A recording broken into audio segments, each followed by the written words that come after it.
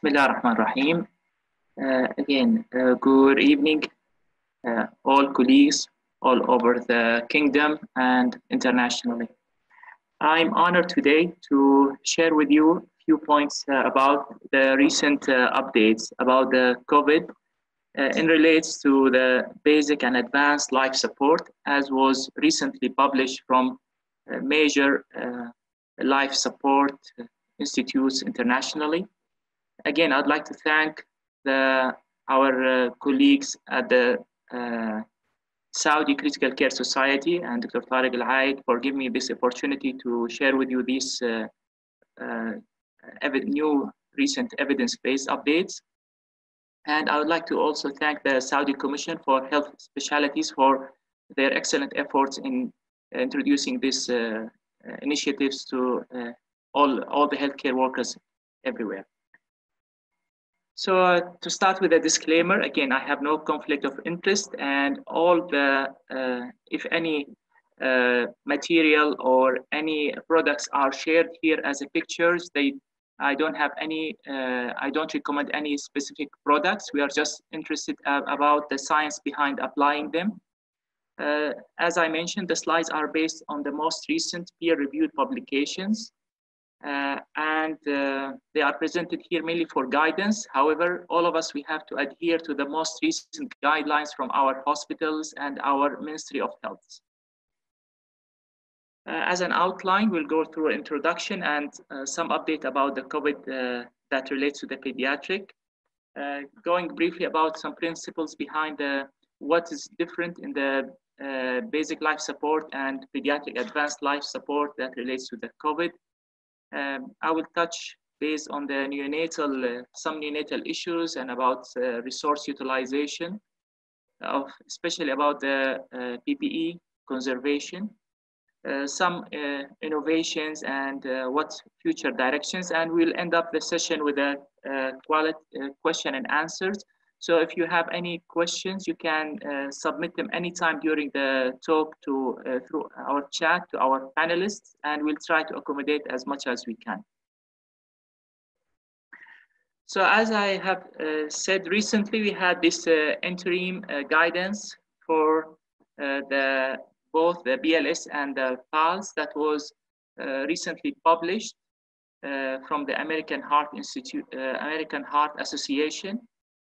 Again, this was a joint effort together with the American Academy of Pediatrics, the American Association for Respiratory Care, the American College of Emergency Physicians, and the Society of Critical Care Anesthesiologists, and the American Society of Anesthesiologists. And one of the issues that I will highlight that these interim guidelines do not apply to patients who are known to be COVID negative. So these are only for the COVID suspected or COVID proven. The COVID negative patients, they will be continued as the same algorithms that were running before. These algorithms, sorry, I just forgot. I put here in the graphs, as you can see, I have added some codes. So if you want to take a snapshot of this video, of this presentation, and later on you can scan the code to reach the exact reference, the one that is quoted on each slide.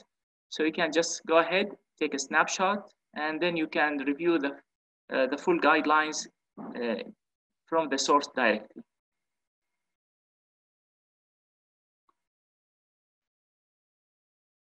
Again, as I mentioned, it was also endorsed, these guidelines similarly, but briefly from the European Society of Pediatric and Neonatal Intensive Care. And they are almost going parallel to each other. And so I put the reference there for your reference. And again, they are, as you can see, they are highlighting about that these are intended as a guide only. You have to follow your institutional or government specific guidance. And this was issued just a few days back.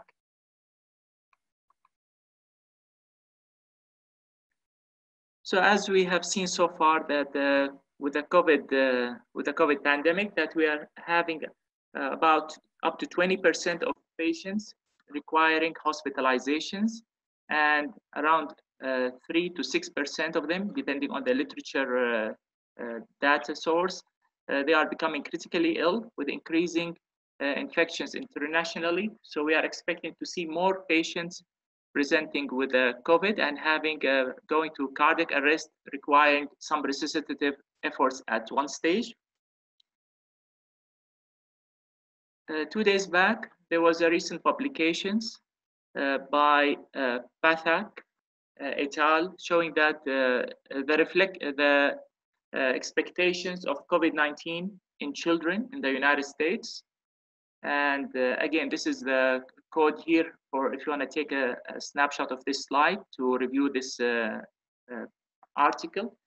Their main objective was to provide evidence-based estimates of children infected with the SARS-CoV-2 virus and the projected cumulative numbers who may become critically ill children and thus require PICU admissions.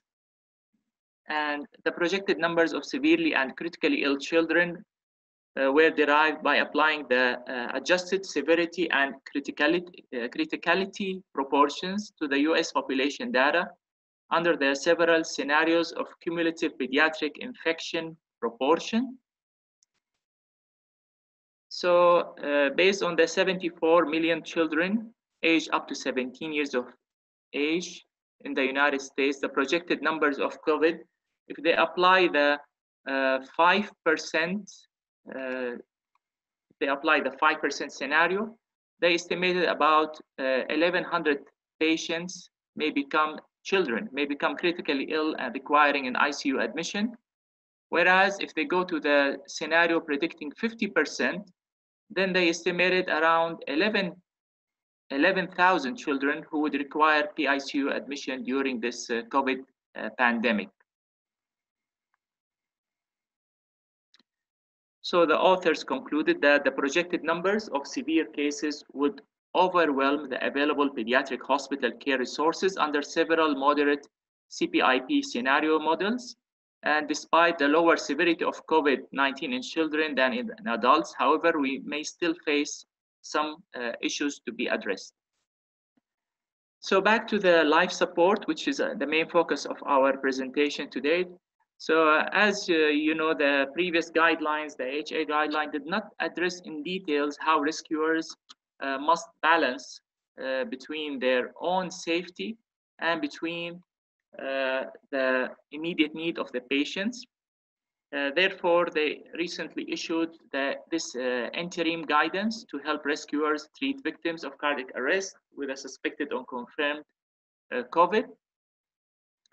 Now, this is the issue about how to maintain the balance for in such a scenario. This is probably it's inside the minds of each one of us. So how can I optimize my patient's immediate CPR needs versus not compromising my rescuers, my healthcare providers, our health system to any safety concerns, keeping in mind that there is a high transmissibility for COVID-19, and especially this happens even more during the CPR, and also that COVID carries a high morbidity and mortality. So we have these challenges that are at the back of our minds. And as you know, some predisposing factors to cardiac arrest in COVID patients are like the hypoxemic respiratory failure secondary to the ARDS, the myocardial injury, ventricular arrhythmias or shock, and some also predisposed due to the medications that may be used in the treatments of this disease, like hydroxychloroquine and the azithromycin, which can prolong the QT.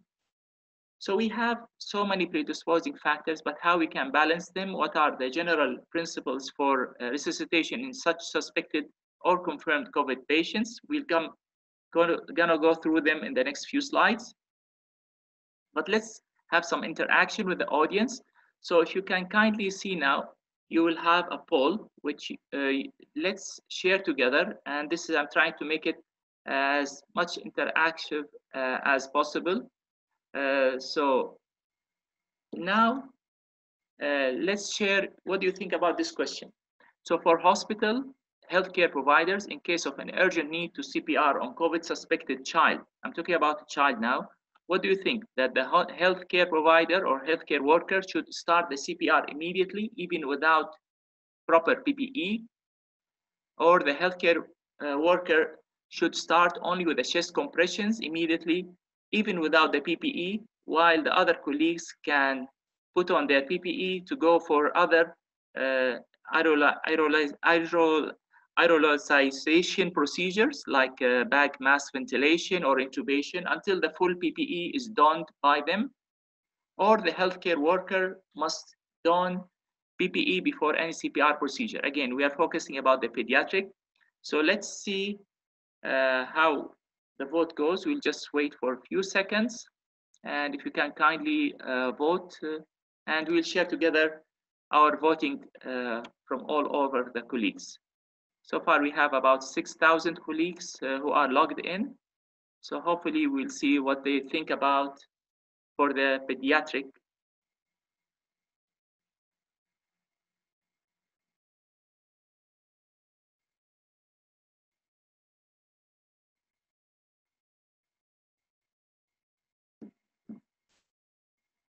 Okay, so we'll ask our panelists to kindly share.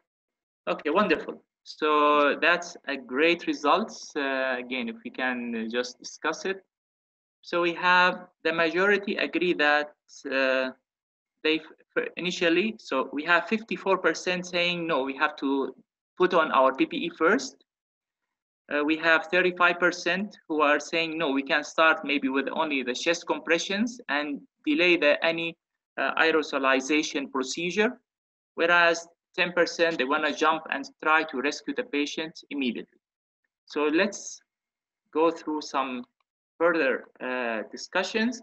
Again, we are talking about how to reduce the provider exposure to COVID-19 and thinking about some ethical principles that were included in the interim report by the HA. They said that all providers must protect themselves and their colleagues and patients from any unnecessary exposure.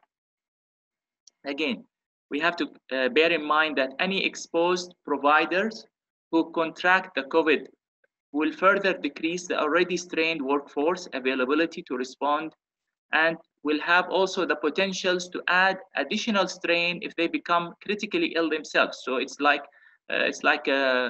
two hits. First of all, you may lose that healthcare worker where he may need to go to self-quarantining for about 2 weeks, so he cannot join the workforce during that time. Plus, if he becomes sick himself, not only he cannot care for other patients, he will be an extra burden. And that's why they emphasize that all providers must protect themselves before starting any CPR. The CPR poses a special risk for our healthcare workers. As we mentioned, there are numerous aerosol generating procedures such as the chest compressions themselves, the positive pressure ventilation, bag mask ventilation, the intubation itself. And it was found that the viral particles may remain suspended in the air with a half time of approximately 1 hour. Furthermore, the CPR requires numerous providers to work in close proximity to one another and to the patient. So that's, again, it's the opposite of the social isolation, which is the key to decreasing the transmission of the COVID disease. As well as we have noticed in many simulation settings that the high stress emergent events in which the immediate needs of the patient requiring resuscitation may result in lapses in the infection control practices. And probably you can anticipate, or we have seen that in several occasions. So that's 3 major risks for COVID transmission during CPR. Back to our strategies, how to eliminate them. So before entering any scene, before going to the patient, all rescuers should have full PPE, which is either airborne or droplet alone, It depends on what's your institute, what's your local implemented guidelines. So please always keep updated with them. And expecting any staff to resuscitate without proper PPE is not acceptable according to the guideline, which makes a lot of sense. And this is have been already supplemented with several publications from the literature. And another point, they are emphasizing that to limit the personnel in the room to only those essential for the patient care. Again, this is different from the pre-COVID era where we used to have a lot of people coming to help around the patients. Currently, we need to limit only to the minimum, which is really needed number. Okay. And part of this limiting the personnel around the patients is if your hospital has it and if the patient fits the manufacturer's requirements, then you may consider applying one of these devices during CPR chest compressions. And probably some of you have seen it in practice. So this is one of the issues, but this is more of the adults or the older adolescents. Again, part of the eliminating the spread during the how to prioritize oxygenation and ventilation strategies with lower aerosolization risk. And they are emphasizing the closed circuit, which carries a lower risk of aerosolization once the patient is intubated.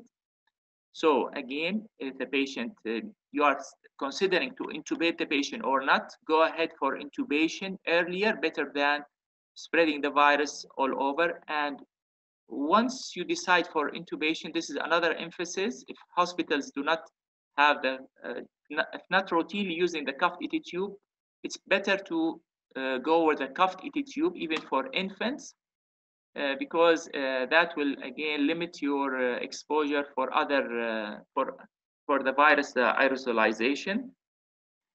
To connect the ventilator to a HEPA filter in the path of the exhaled gas, and whenever possible to use an inline suction catheter, which may again help to reduce the viral spread. Other strategies to apply is to engage the intubator with the highest chance of first pass success. So this is the time to check who is the best one among your team for in the intubation, because that will limit the attempts of failed intubation, and as well as decreasing the need for bag mask ventilation. So they emphasize in the guidelines to the most senior in the airway to use this, to go for the procedure. And during the intubation process, you have to pause the chest compressions. Okay, this will decrease the viral spread and the aerosolization, and probably also it will give you a better chance to intubate the patient from the first go. They advise to consider the use of the video laryngoscope whenever it's available. I'm just putting here various designs of video laryngoscopes. I'm sure many hospitals have them already. So please try also, if you have them, let your team try to practice them before the real emergencies, because they require a little bit of skills to get used to them. And once they are in use, they are much safer, and they will limit the aerosolization from the exposure for your healthcare providers. They also suggest before the intubation to use bag mask device with a HEPA filter. And as you can see here, there's the HEPA filter needs to be applied also with the ambo bag assembly. And for the adults, you may consider passive oxygenation with a non-rebreathing face mask that is covered with a surgical mask on top. And this is one alternative for a short duration. If the intubation is delayed, then to consider the supraglottic airway.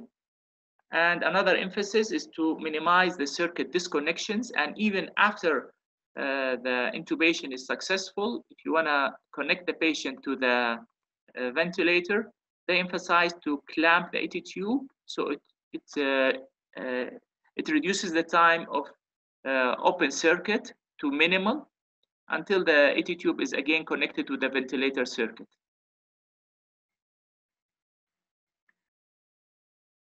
One of the issues to consider is about the appropriateness of starting and continuing the CPR. Again, this is just an added increased risk for our healthcare providers. Especially, we are talking about possibility of limited resources during a pandemic surge. Some regions, of course, may experience a higher burden of disease compared to others. So always there's a need to balance with a higher mortality for the critically ill, older COVID patients, as some literature demonstrated more mortality with increasing age, comorbidities, especially with the cardiovascular disease. However, clinical judgment of the likelihood of success against the risk to the rescuers and the patients from whom the resources are being diverted. So all of these issues has to be balanced whenever we are talking about how to whether we are doing a futile CPR or no. We have a fruitful outcome. We really need to carry on with this CPR.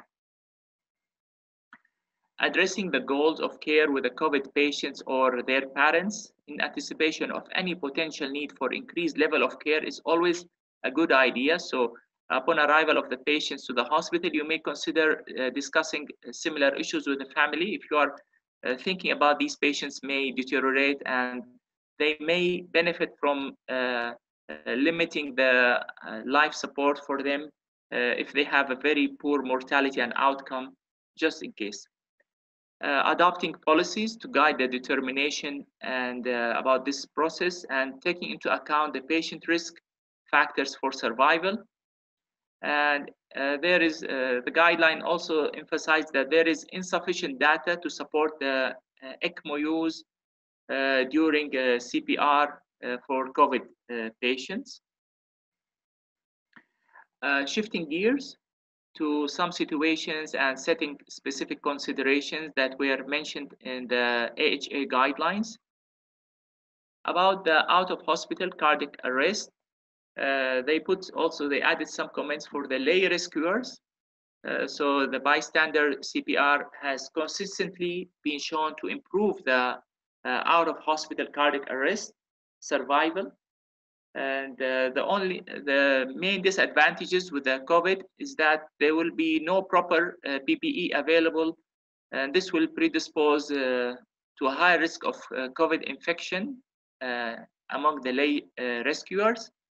And this may be more dangerous if the rescuer is in the elder population or having a chronic disease such as cardiac, hypertension, chronic lung disease, or diabetes. So the AHA issued, if you can scan also the code, you can go to their newsroom and see their CPR guide for the lay rescuers about for children and infants.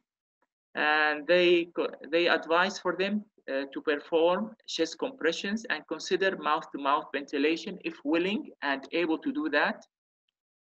Keeping in mind that the higher incidence of respiratory arrest in children, so the early institution of mouth-to-mouth ventilation for children at home may help prevent going to a cardiac arrest. And keeping in mind also that most likely the household members who have been exposed to the victim as home, they already have been exposed to the virus. If the cause is a COVID virus, then they have been already exposed to that. So no additional risk for them. And that is the rationale for early mouth-to-mouth resuscitation. Okay.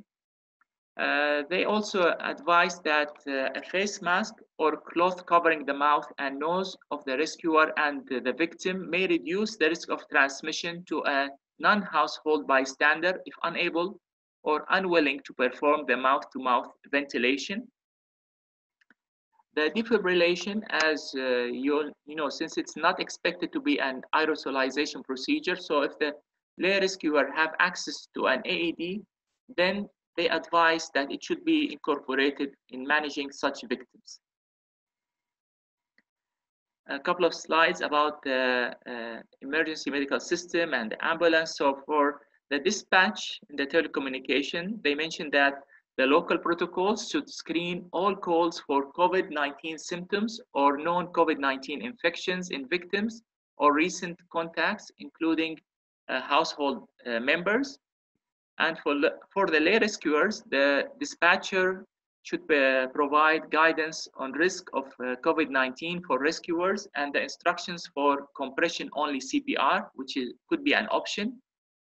For the EMS, the telecommunicators should alert the dispatch team to don the PPE if there is any suspicion for COVID-19 before arrival at the scene. For the transport, the family members and other contacts of the patients with a suspected or confirmed COVID should not ride within the transport vehicle.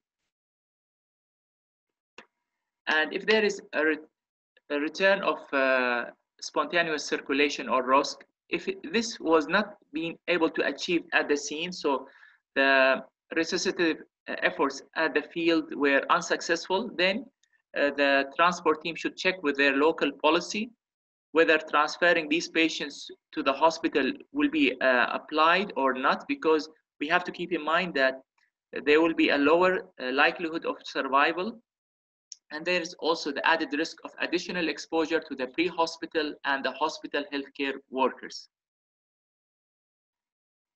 Moving to our main topic about the in-hospital cardiac arrest. Again, the guidelines, they advise to be proactive and to address the advanced care directives and the goals of care with patients and their parents, to closely monitor for early signs and symptoms of clinical deteriorations.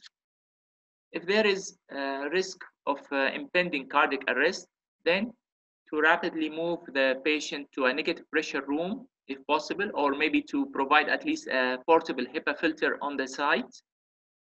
This hopefully will minimize the risk of exposure to rescuers during the resuscitation. And always to keep in mind to close the doors of any negative pressure room or even the regular room, to close the risk whenever possible to prevent the airborne contamination of the adjacent indoor space. About the communication of the COVID-19 status to any new healthcare worker who arrives on the scene, this is really a must. It's a really a priority. So anyone who joins the CPR team, he needs to be alerted from the beginning that this is a COVID suspected patient. So he needs to properly don his PPE. I'm gonna just highlight a couple of additions to the algorithm that were provided by the AHA in their updated report about for the COVID. This is the code again, if you wanna take a screenshot of this slide, where you can scan it later to go for the full algorithm that was published with their interim analysis, with their interim recommendations. So here, as you can see, this is they advise about, they incorporated about the donning of the PPE and about the limiting the personnel. And the beauty of these guidelines that they have underlined the additions for the COVID algorithms, so it will be easily adopted for anyone who is already familiar with the BLS and PALS guidelines. He can just immediately pinpoint them very rapidly. As you can see here, also they added about the use of bag mask device with the viral filter and a tight seal. Again, they always emphasize about the tight seal between the bag mask device and the patient's face, just to reduce the aerosolization of the virus. So this is in regards to the ELS. Moving to the PALS guidelines. Again, for the PALS, it's so much similar to the conventional or the pre-COVID PALS guidelines, with the additions of about donning the PPE, limiting the personnel, starting to ventilate with oxygen using the bag mask device with a filter and tight seal. If none available, to use the non-rebreather face mask. Preparing to intubate early, so maybe this is something new that was added again for early intubation. Prioritization for the intubation, again, to pause the chest compressions for intubation. If intubation is delayed, consider the supraglottic airway or bag mask device with a filter. So previously, in the previous guideline, we used to prioritize our issue for the bag mask ventilation with the high quality CPR. Now with the COVID, they are suggesting, no, if you can go for intubation, they advise to go for early intubation during the CPR to decrease the aerosolization of the virus and to connect to the ventilator with a filter whenever, as soon as possible. Again, once connected, to minimize the circuit disconnection and to use the intubator with the highest likelihood of first pass success in intubation. Consider video laryngoscopy as we suggested, and also to the preference towards cuffed endotracheal tubes. So that will be preferable. Let's go back to our slides. Yes. So just to highlight from those algorithms that, as you have seen, that there is a emphasis about donning the PPE and limiting the personnel for the BLS, and again using the bag mask device with a filter and a tight seal. And for the pediatric advanced life support, again, as you have seen, they also emphasize to don the PPE with a limited personnel, to ventilate with the oxygen using the bag mask with the filter and the tight seal, prioritizing the intubation with the holding of the CPR during the intubation process.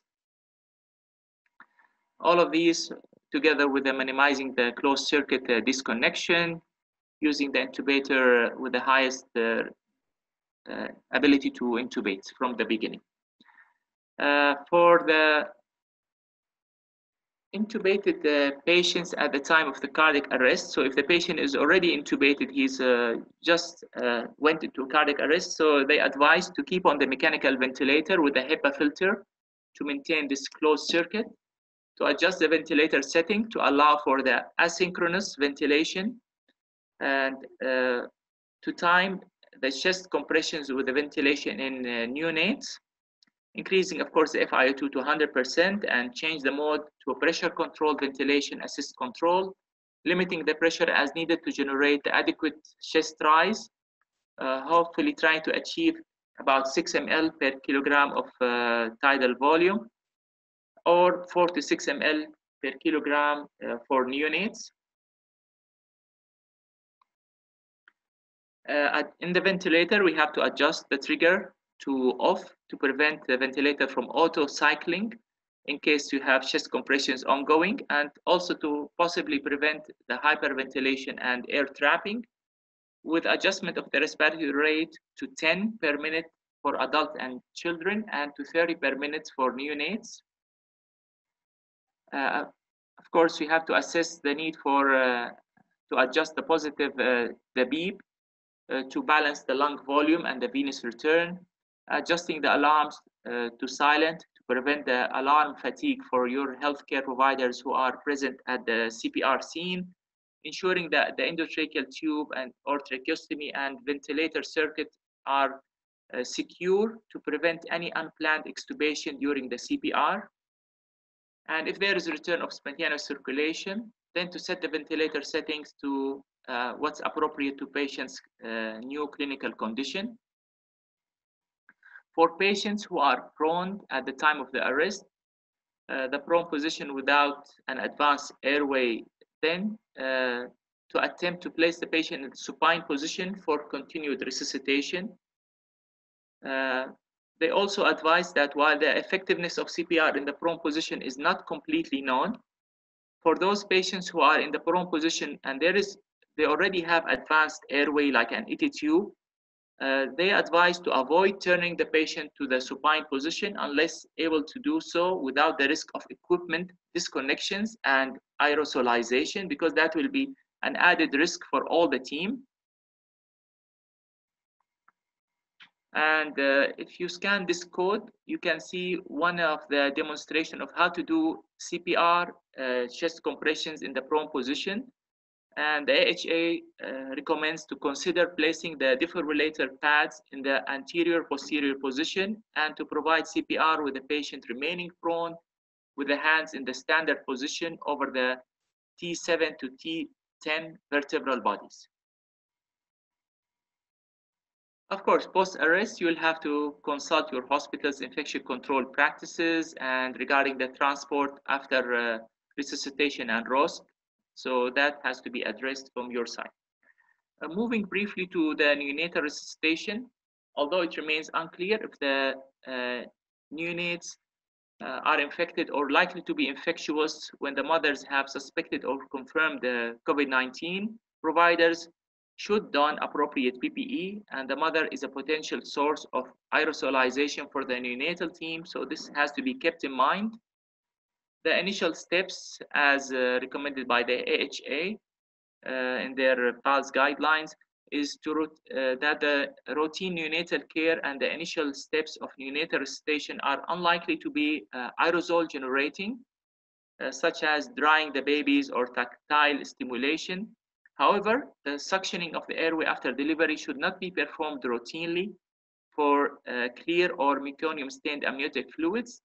And the suctioning, since it is an aerosol-generating procedure, and it's usually not indicated for uncomplicated deliveries.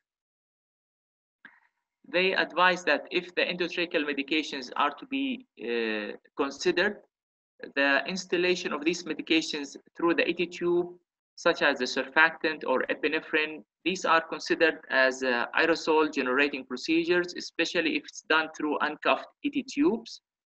Therefore, the intravenous delivery of epinephrine via a low-lying umbilical venous catheter is the preferred route of administration. And just to make more interaction now, we will have another poll for, let's see, what do you think about, what would you use for a COVID suspected infants? Please choose all what you think it's applicable. You have a, okay, so will you do compressions with the mechanical CPR devices? Will you use the closed incubator for care in the PICU, video laryngoscope for intubation, and intubation box if available?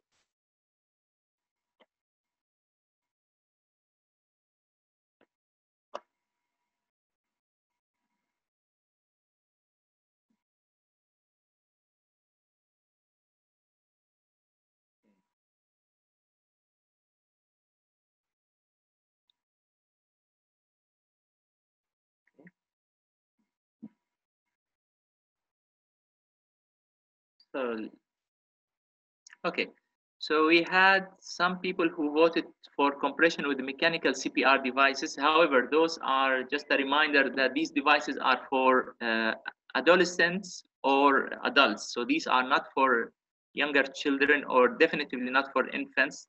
Not until now, there are no such devices, to the best of my knowledge, that are licensed in the market. Closed incubator for care in the PICU. That will be an added bonus to consider. However, just to keep in mind that putting a baby in a closed incubator doesn't really doesn't give you a full protection. So that's an extra precaution to add, but it doesn't replace the PPE. The video laryngoscope, if you have it for an neonates, that will be wonderful. But again, please make sure that you have the appropriate size blades and that your team practice this video laryngoscope beforehand. And the intubation box, if available, was suggested by almost 1/3 of our colleagues. And we'll see a slide about these intubation boxes and how we can utilize them maybe in the future, maybe.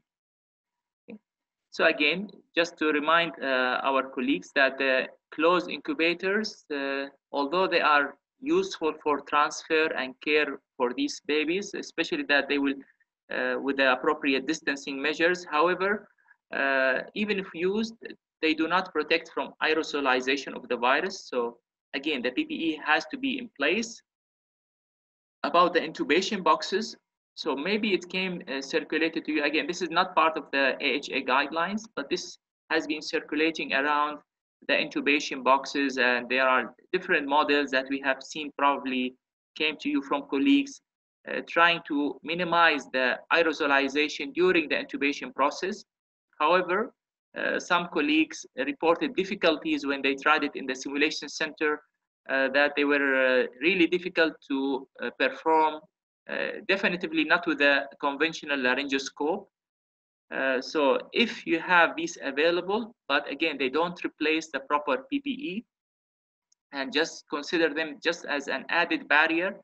Still, unfortunately, we need more research and more standardization because there are so many models that came to the market. So I'll leave it for your institute to decide which is the best model to apply together as an added bonus with the PPE.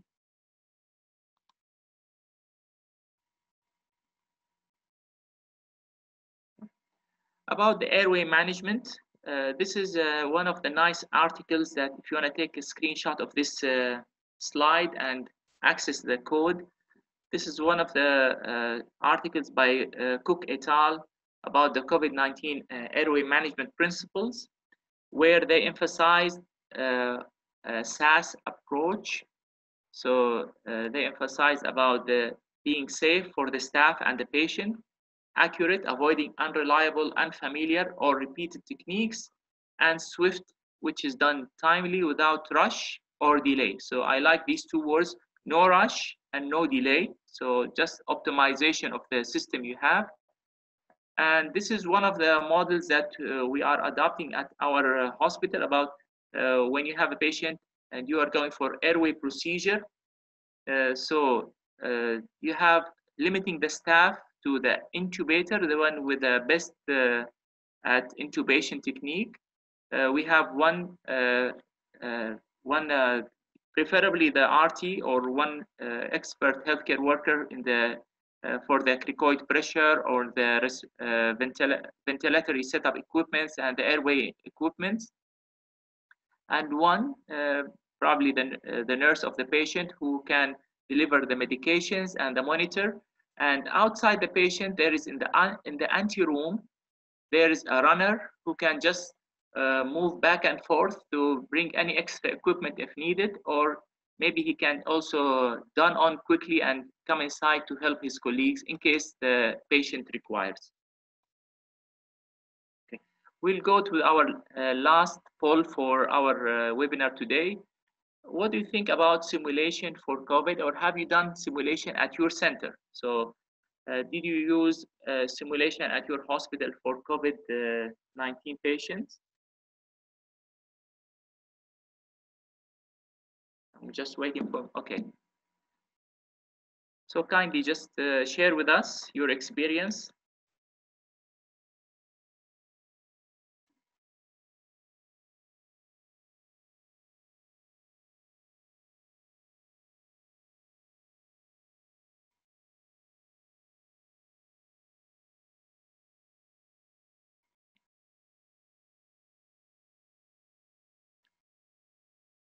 Okay.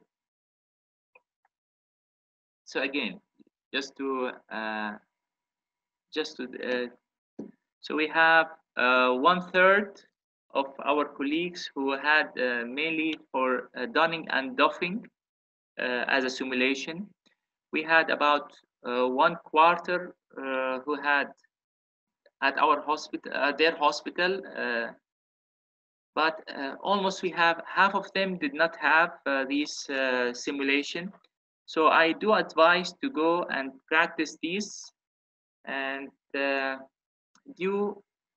this is what they recommend in the guidelines, that due to the uncertainties which are inherent in the new processes to be adopted, it is recommended to do regular and full in situ simulation of a planned process to familiarize the team and identify any possibilities of problems which may not be thought about previously. One issue I will just advise for all of our colleagues, if you do simulation, please to remember to conserve the PPE usage as much as possible. So minimize it or replace it with other than PPE, just to preserve the PPE during the pandemic.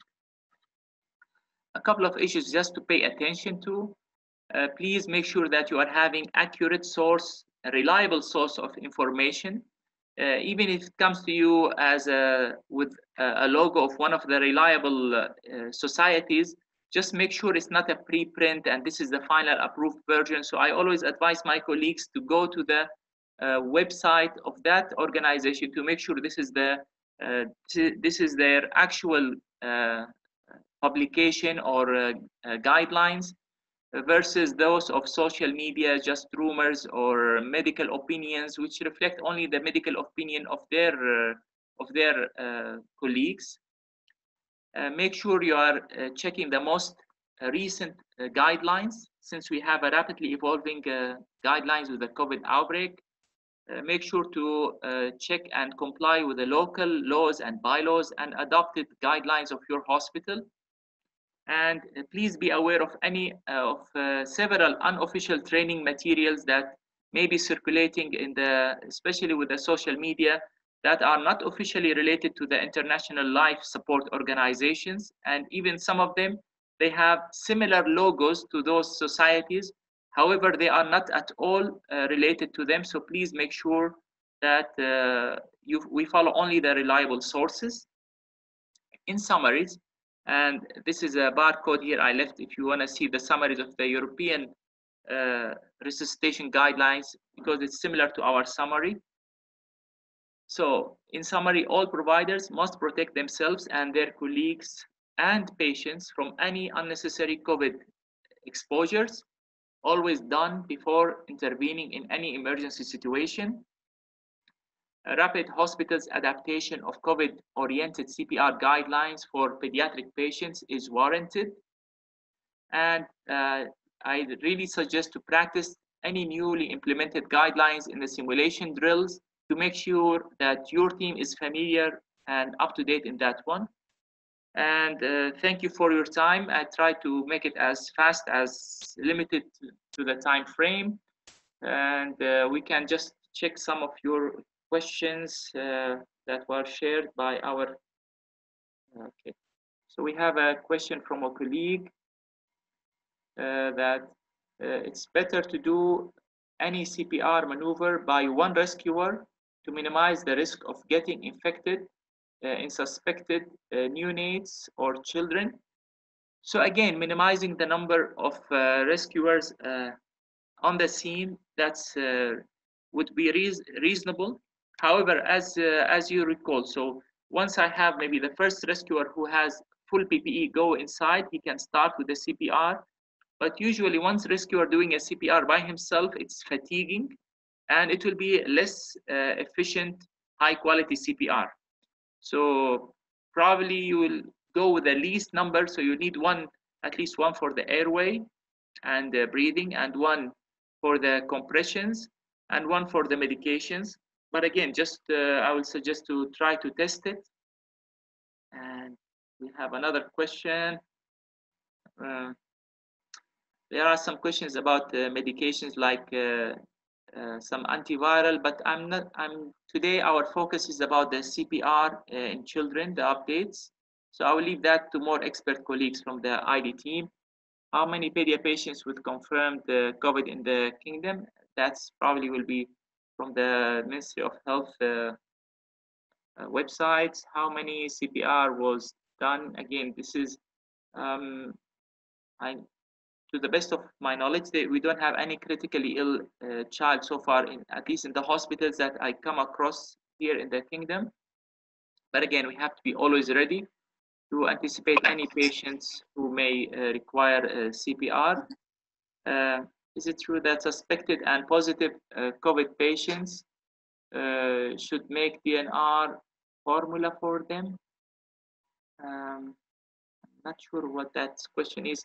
So if we are talking about the DNR or the Do Not Resuscitate initiative for a COVID patient, again, it has to be treated on a case by case. So each case has to be addressed, and just weighing the risk benefit ratio to the patient, him or herself, whether they are having an underlying disease which deserves to have no code status.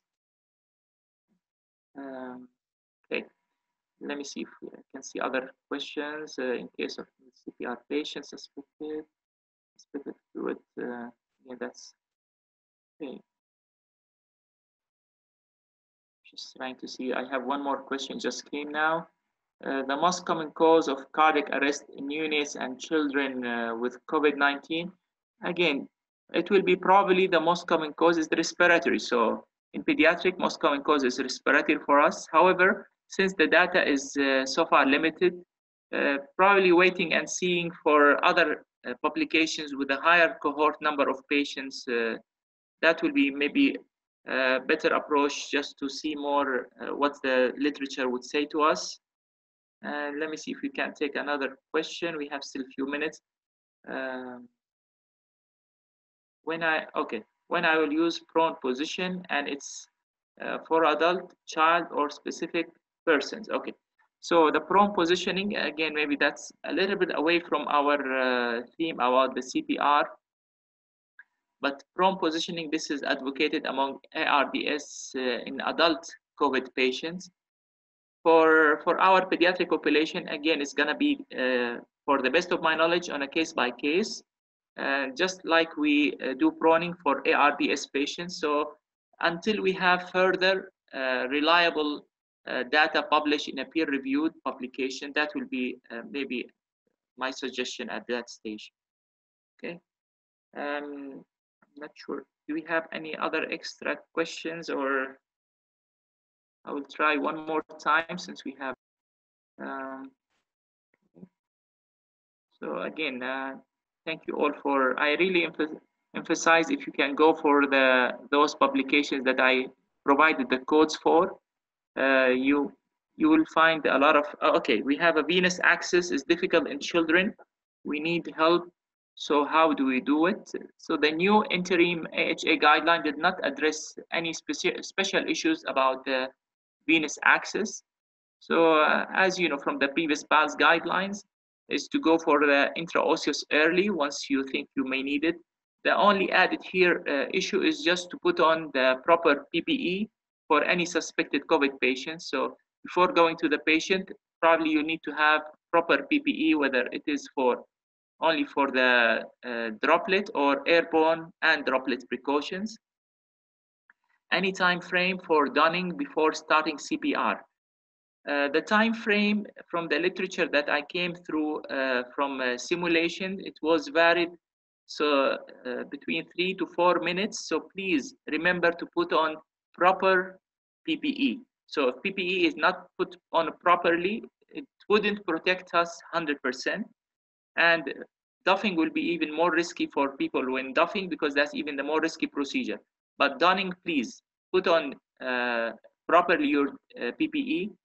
If you think that this patient is may go to a cardiac arrest, so as we mentioned, be proactive and put on the PPE early. So that will be my suggestion for you.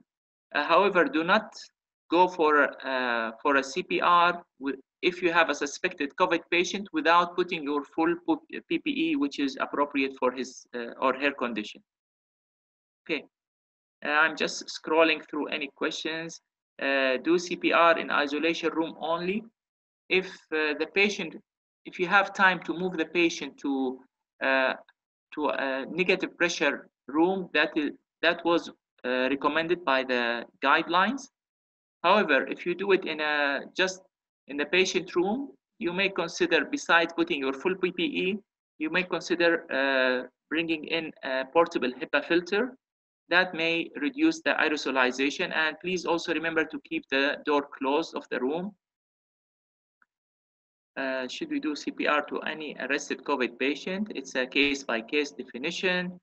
how we can listen to the lecture again. One colleague is asking, so probably this is from the Saudi Commission for Health Specialties. Hopefully they will list us the link later on. CPR in prone position, success rate. It's from the adult literature. The CPR in prone position, I didn't come across it until now, but probably you will be seeing more literature coming through, since we have much more patients who are being in the prone position and COVID. So probably we'll see more publications coming down the line. Okay.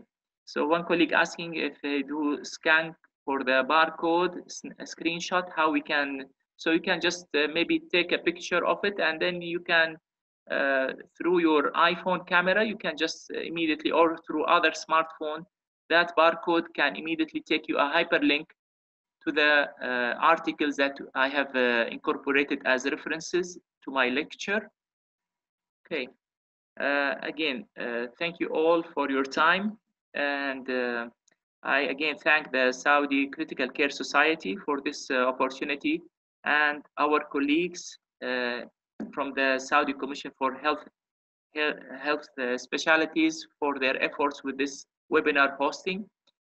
Again, thank you all, and be safe. Assalamu alaikum.